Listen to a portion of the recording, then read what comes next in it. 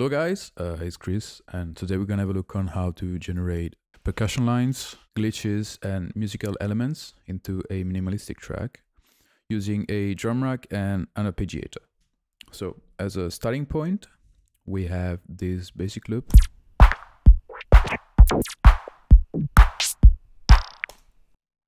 The sounds that I'm gonna use today are coming mostly from the minimal one-shot sample pack, apart from this zap loop that I'm using as a background percussion and texture that is coming from the experimental electro sample pack. And I uploaded two drum racks, with one with percussions and another one with synths from the minimalistic one-shot sample pack. And now I'm going to use the arpeggiator in order to generate firstly a percussion line with the percussion drum rack. So what I'm going to do is I create a new MIDI instance. I'm going to select the lowest note, increase a bit the length of the loop, and have, let's say, this kind of pattern where one note is starting on beat and another one is starting off beat. I'm going to reduce slightly the length of the note so it doesn't it's not received from Ableton as one steady note.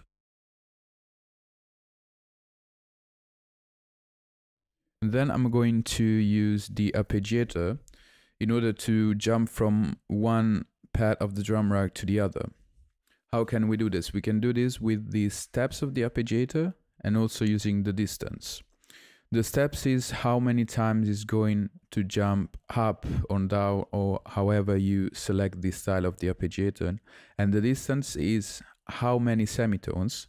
So it will be, in this case, 12 semitones correspond to 12 pads. So from this sound is going to jump to this one. If we play with the distances, the steps and the style, we can trigger random percussion from the drum rack and have interesting results, in my opinion. What I can do, let's see first of all how it's sounding like this. Pretty repetitive, right? As just two steps. What I can do is I can increase the two steps, use some LFOs to modulate the parameters of the arpeggiator. So let's modulate the distance. I can modulate 50 to 80, let's say. So it's jumping from one semitone to 14. I reduced a bit the LFO rate, obviously, to have a bit more smooth modulation. And I'm gonna select the second LFO to use the style of the arpeggiator. I'm going to reduce the frequency modulation of this one too, and I'm going to reduce also the maximum value because I think the less style in the arpeggiator is core, then I don't want to have different elements sounding at the same time. So let's see how it's sounding now.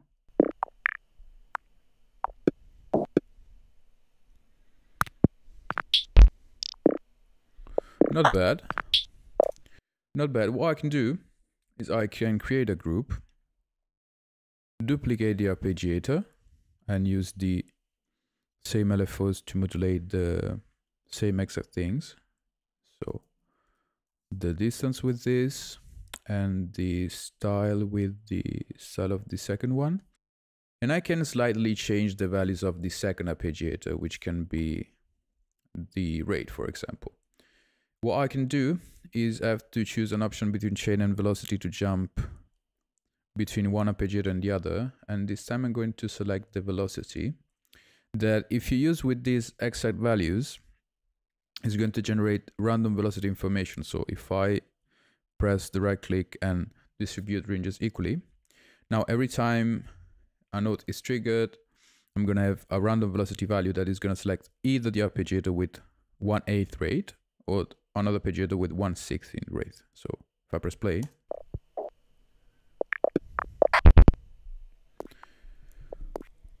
let's see how all this is sounding in a context.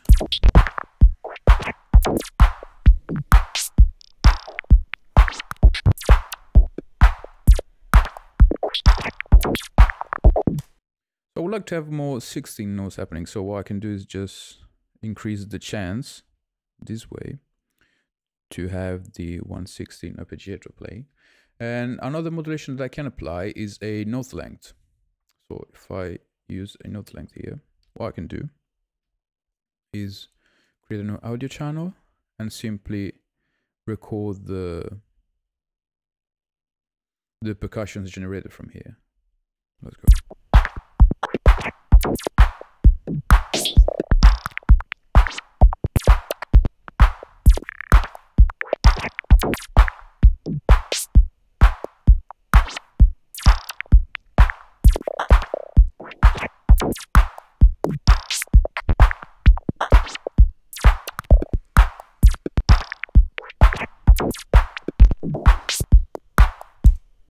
So I've pushed this bar a bit more to the right because I felt that actually if there is a bit of silence within percussion, it would be nice. So that's what I've done. I've created another possibility to have actually no notes being triggered and no arpeggiato being triggered. So we have our percussion line here that we can see. Also the peaks are quite controlled. I think I've used the limiter. So one interesting thing to do with this is you can create a polyrhythmic length of the percussions to have the percussion not resulting too much repetitive. And I think we're going to do the same with the synth notes. So just use an arpeggiator and a note length. Create a group with two different kind of arpeggio rates.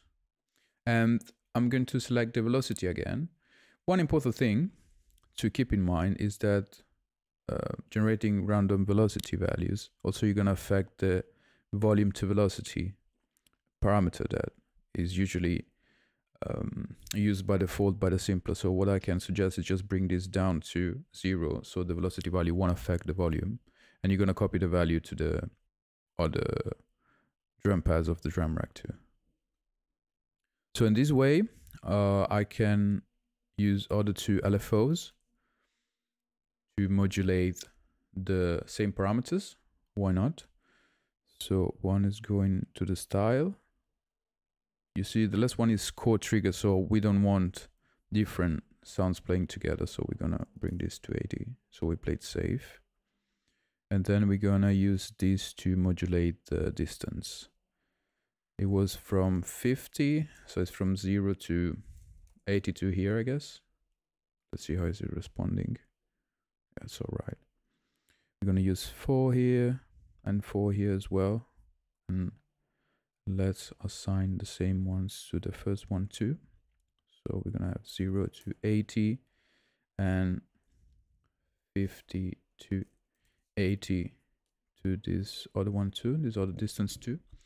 And I'm gonna copy exactly this pattern that I've used here. Why not? Let's see how it's sounding for now.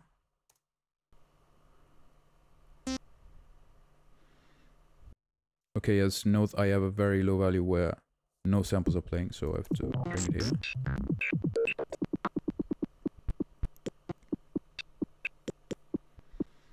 Okay.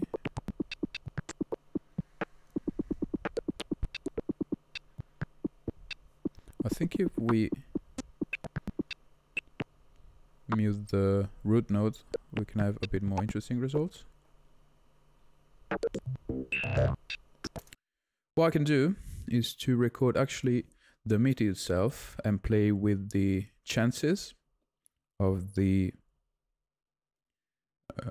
as the Ableton 11 allows me to play with that, the new MIDI functions of it. So let's do it.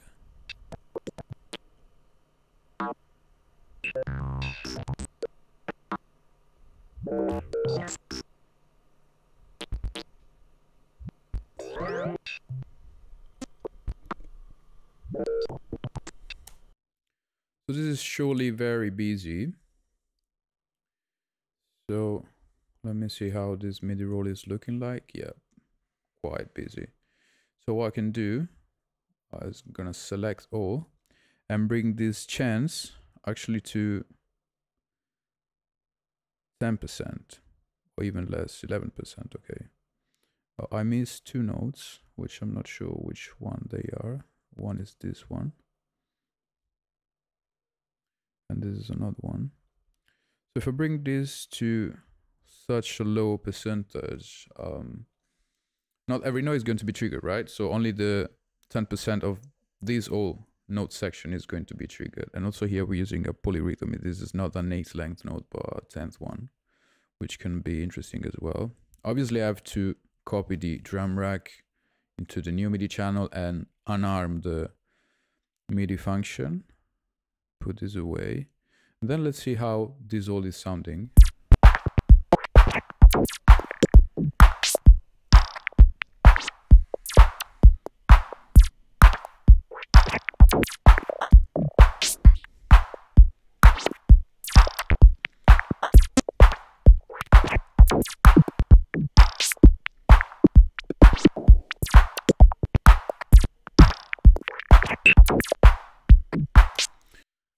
How can I make this more interesting? So I'm gonna increase a bit the value of some because I feel it's a bit too low. So this is 20%.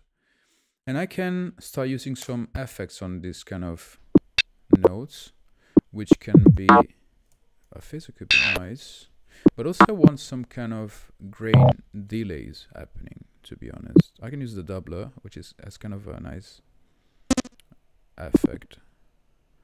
And if I use the portal, which is the one that comes to mind, if I use the portal, I can generate some nice modulations for sure.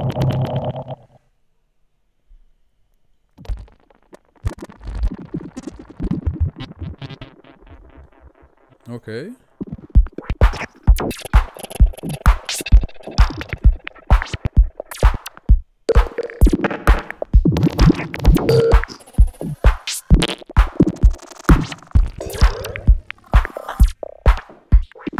I think now they have too much of a percentage, so I'm going to bring this down again. I use a bit of EQ because I think there's a lot of lows going on here. So I'm going to bring this up a bit.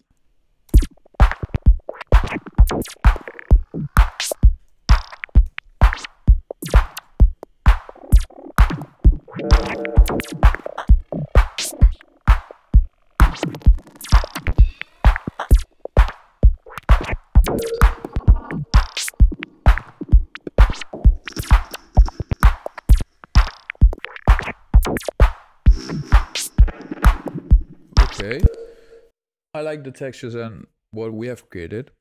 What I can do is add a pad and a bass line from the other sample packs that I've created. So this is the old school tech house. I would go with this, with the minimal modular sequences. These are modular sine waves, which are quite atonal, to be honest. So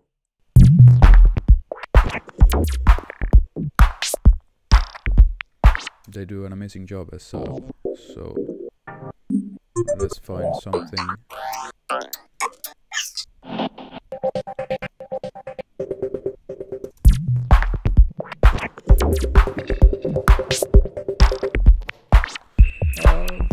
This could work, I think. Then I'm going to look for a synth and a pad, and I think we're kind of good, to be honest. And then we can start build actually a track around this. These are just the one shot. Let's see if I have any cool pad.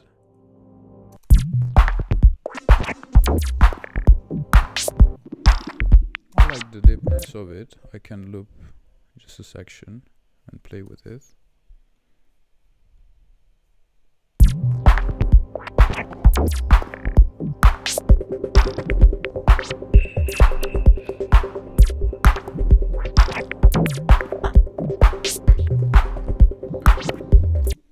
Then let's look for a synth where I can get this from. Let's see if here I have.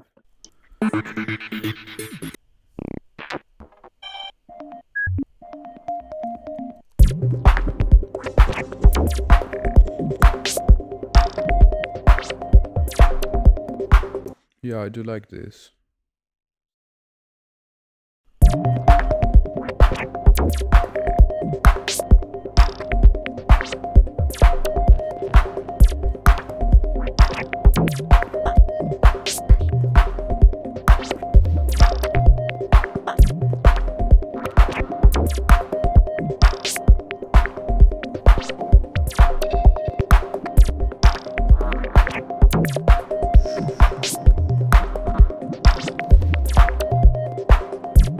think we can apply a bit of sidechain to some of these elements, the bass line, the pad, and the synth, and then we can even have a track with this. So I guess that's it for today. I hope you enjoyed the tutorial, and I hope to see you soon into the next one. Cheers, guys.